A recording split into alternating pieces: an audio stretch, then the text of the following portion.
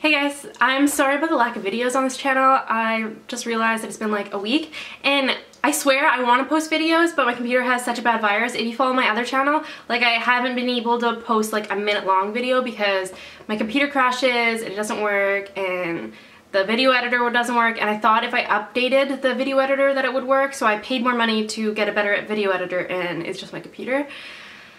It was less money than it would have been to send my computer in to get the virus fixed, and I was going to, and then you know when you want to go do something and then it just starts working right after it, so then you're like, oh, I'm gonna push it a little bit farther. I think I pushed it too far this time.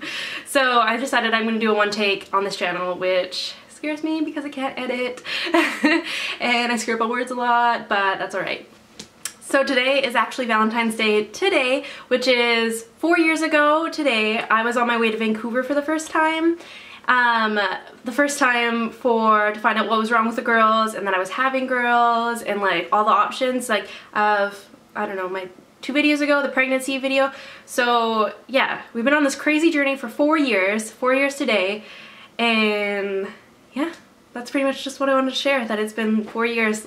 The girls weren't born until April, but I started this journey 4 years ago today. And yeah, so I'm just gonna keep this video short because it's making me really nervous that I can't edit. But I hope you guys are all having a good Valentine's Day. Let me know in the comments below what you got for Valentine's Day or what you did for special for Valentine's Day. And I hope to post a video soon. Actually, the reason that I didn't send in my computer right away is because me and Haley are going on a trip next week, so I don't have a lot of money.